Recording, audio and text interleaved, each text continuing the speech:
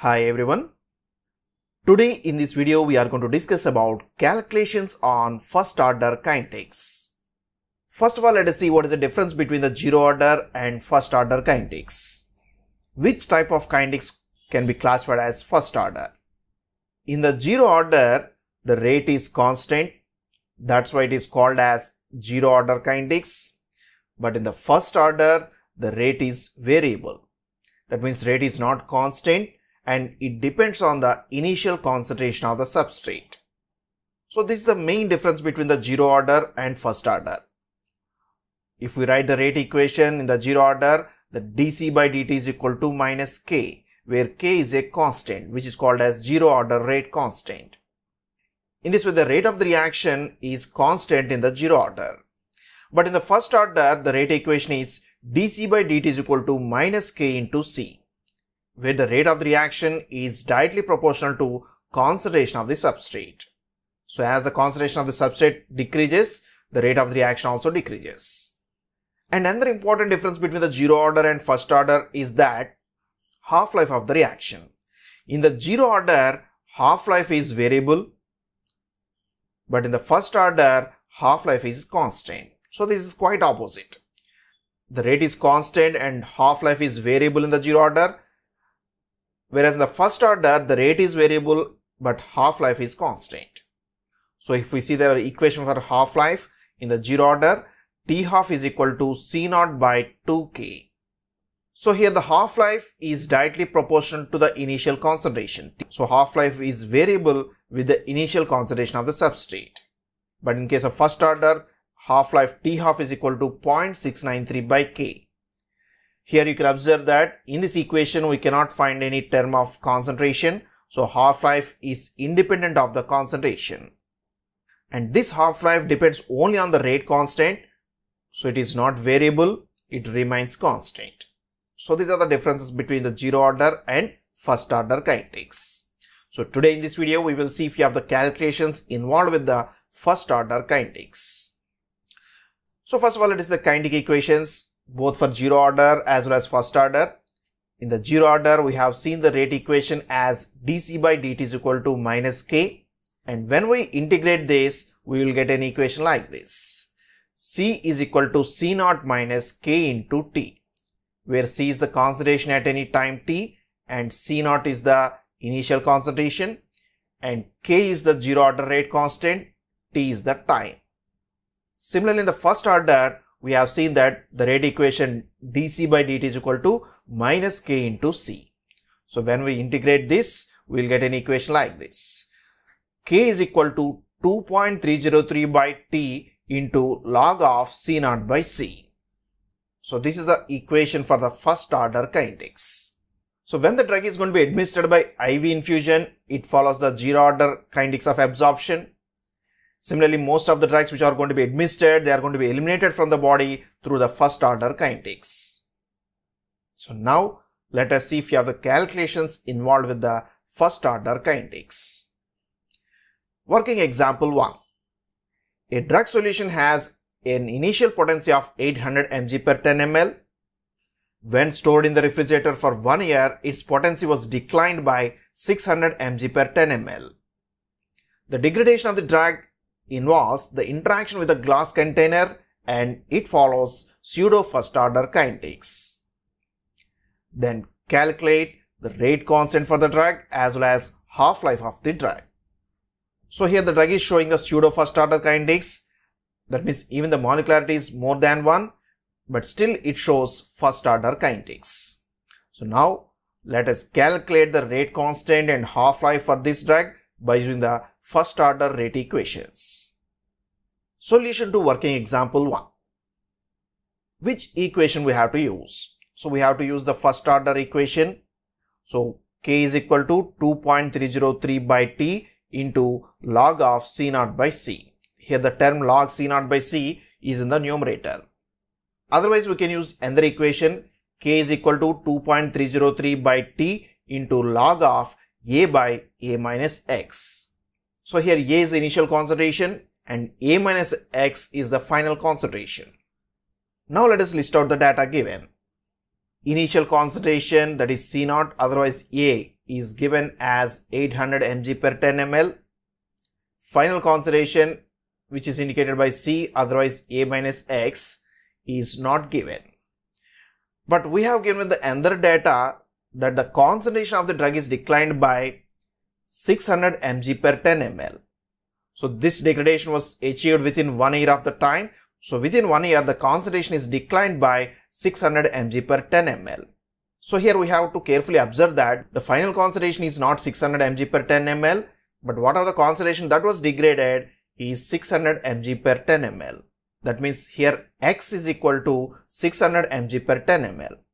Then what is the final concentration? So final concentration will be indicated by A minus X, which is nothing but 800 minus 600, which gives 200 mg per 10 ml. Because here all the units are measured per 10 ml, simply we can deduct the 800 minus 600, which will get the 200 mg.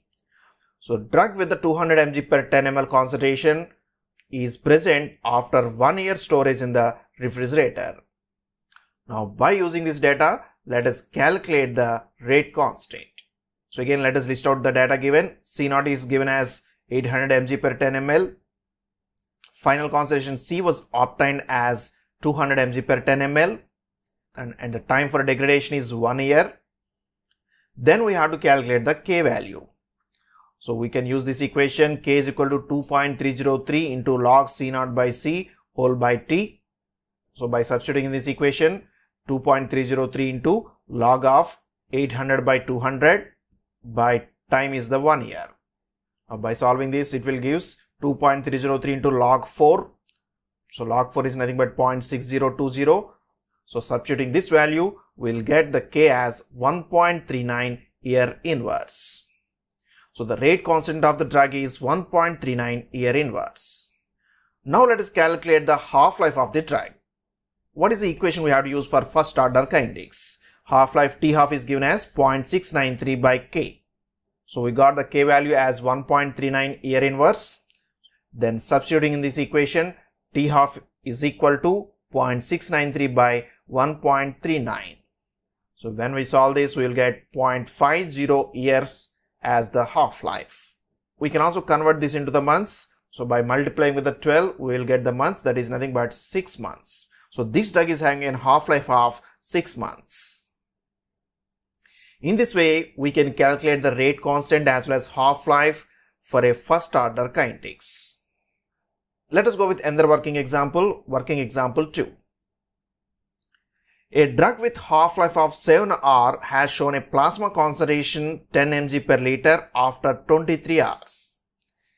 Calculate elimination rate constant as well as initial concentration of the drug in the plasma. Let us see the solution to this working example 2. Again, what is the data given? Initial concentration of the drug C0 is not given and we have to identify it. And the final concentration of the drug C is given as 10 mg per liter. And what are the time elapsed is T is equal to 23 hours and half-life is given as 7 hours. So by using this data, we can calculate the rate constant as well as the initial concentration of the drug. So which equation we have to use? Again, we can use the equation K is equal to 2.303 into log of C0 by C whole by T. But here we don't know the K value, the elimination rate constant. This elimination rate constant can be obtained from half-life of the drug. So now we can use this equation K is equal to 0.693 by T half. T half is given as 7 hours.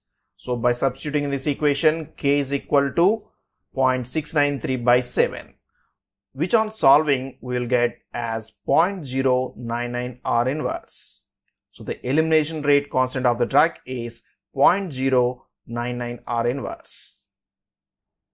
Now let us calculate the initial concentration by using the equation K is equal to 2.303 into log of C0 by C whole by T. So here the C value is given as 10 mg per liter and T is 23 hours and K is equal to 0.099 R inverse. And we have to calculate the C0 value. So let us rearrange this equation. Now log C0 by C is equal to K into T by 2.303. So by substituting the values here, it will be 0.099 into 23 by 2.303. Again, by solving, we will get the value as 0.99. So log C0 by C is equal to 0.99. So when we take the anti-logarithm, we will get the ratio of C0 by C. But here C value is already given as 10 mg per liter. So we can write this as C0 by 10 is equal to anti-logarithm of 0.99. So anti-logarithm is nothing but 10 to the power of. So we can write this as 10 to the power of 0.99. So which on solving we will get 9.74. So C0 by 10 is equal to 9.74. Otherwise, C0 is equal to 10 into 9.74. So we'll get the C0 is equal to 97.4 mg per liter. So the initial concentration of the drug is 97.4 mg per liter. In this way, by using these two equations, K is equal to 2.303 into log C0 by C whole by T, as well as another equation T half is equal to 0.693 by K. By using these two equations, we can calculate kinetic parameters in first order kinetics. So that's about the calculations of first order kinetics. In our next video, we will come with more number of examples in the first order kinetics as well as the calculations involved with the zero order kinetics. So that's for today.